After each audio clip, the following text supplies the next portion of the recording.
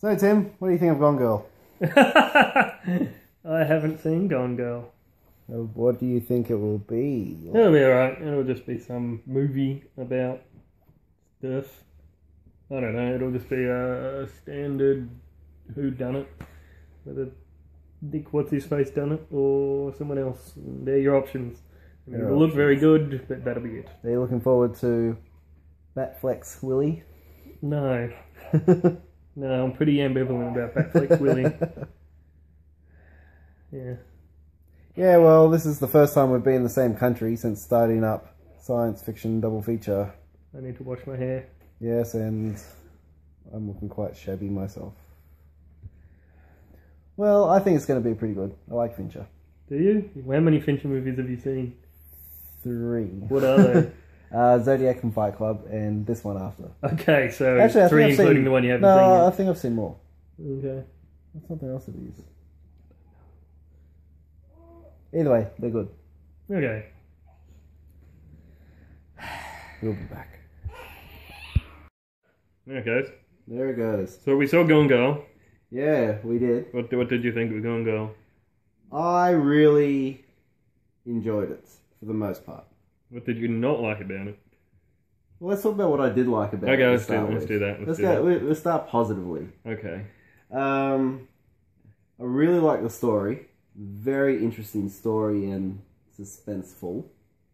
I liked all the little twists and turns they had in it. Yeah. I did, because they threw me. I didn't see them coming, and I quite enjoyed that. What else did I like about it? I liked Rosamund Pike. She did a great job. She reminded me exactly of what your first wife would be. Yes, thank you for that, yeah. Deidre, if you're watching, you're a bitch. And overly, it was just a very suspenseful, entertaining movie. Mm. But what I didn't like was how long it was. And it was meant to be a slow burn. Like, it was a slow burn all the way through. But it was too slow for me. It was dropping like little hints all along the way, which was good. But it was just too slow and too long. So that's my only negative, that it was just too long. Okay. Do I go down? Oh, if you want. I didn't care about anyone in the movie. None of the characters were particularly interesting or sympathetic at all. So even though like it does have the elements of suspense, it doesn't work for me. And yeah, it is very long as well. It doesn't work for me. It didn't work for me because I didn't care what was happening at all. I thought they were interesting. I thought the performances were interesting. I thought the cinematography was interesting. But I just didn't care what was happening. It was just a bunch of stuff on the screen in a specific order, basically, ultimately. And it was about rich people, and I don't care about rich people.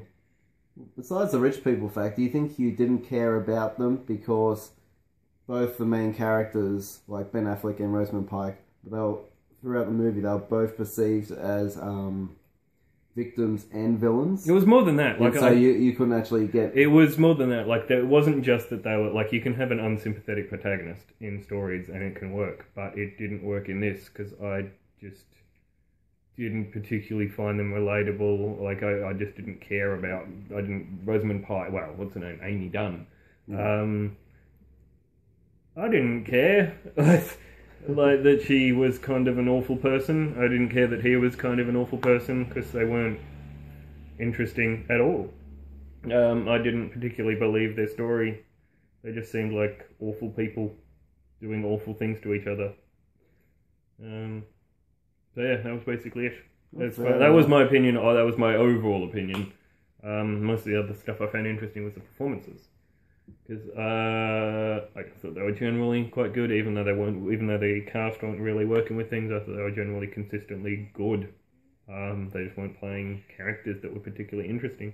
I thought Rosamund Pike was very good. Yeah, she could have. Yeah, if that character did very well in the. Yeah. If that character had been developed, she would have been great. I didn't find it particularly like I know. Yeah, she could have been great in the good version of that character. It just wasn't much to work with for her. Same with Ben Affleck. Like, he could have been great, but it just... While we're on the subject of characters, Neil Patrick Harris. I liked how he was like this really, really creepy guy, but then he ended up being the less messed up one out of the lot of them.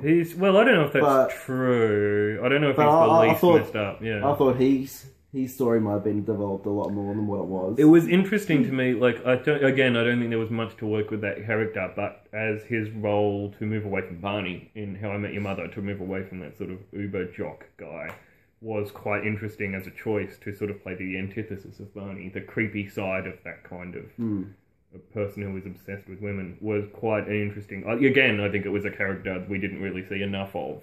There wasn't much for him to work with, but I still think it showed his range as a performer to the extent that that character could. I think it was quite an interesting role from him, given what it was doing for his career. I thought that was quite good. Well, interesting. I don't know if it's outright good, but it was certainly an interesting choice for him to make. Alright. Well, that's our review of Gone Girl. What would you give it out of 10, Tim? I'd give it about... I'd only give it a 5, because I know other people have liked it. Basically, like, it's worth finding out for yourself if you've got the 145 minutes. Because, Fincher has a history of doing interesting things, and there's definitely potential, because it is sort of about different fictions that people create for themselves, and Ben Affleck's character is torn between the fictions of the media want to create around this husband, and but Amy Dunn wants to create of him. So it is interesting. It could have been a really good movie, and it's worth seeing to see what it could have been, at least, even if you don't like it like I didn't. If you did like it, well, it's a good movie, I guess. It's just 145 minutes long. So just set aside an afternoon, get a muffin afterwards, you'll be fine. In my particular fashion, if I pick or flick it, I'm going to pick it and give it a 7.5 out of 10.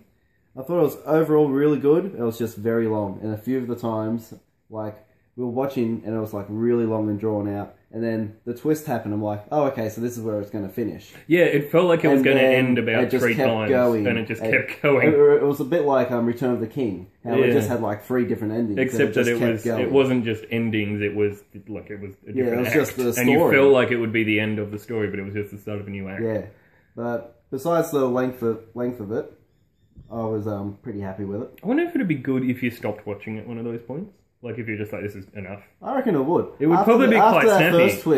After that first twist, yeah, maybe just turn the movie off. Finish that off there. And go and get some ice cream or something, and it'd be sweet. Yeah. Or maybe bring it back for a sequel. Yeah, just divide it up yourself, and it'll be okay. Yeah, there are different ways to watch Gone Girl if you want to watch Gone Girl, not necessarily the one you see at the cinema. Okay, so cool. So we've see Gone Girl or don't. It's up to you.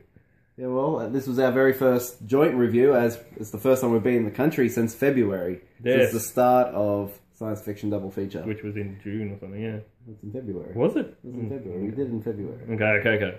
Anyway, yeah. Thanks for watching. Keep reading our We're off to watch Tusk now in whatever Sydney. that is. I'm going to go to the comic book shop. He's going to be a review coming about some guy getting turned into a walrus. So. Bye. I'll do this button. Is it this button? Yeah, push that button. While we have your attention, check the description and you'll find the links to our Facebook, Tumblr and Twitter to see all of our reviews and writings and thoughts and this and that. And anything to add? No. No? That's good. So check the links, like us, share us, do all that sort of stuff.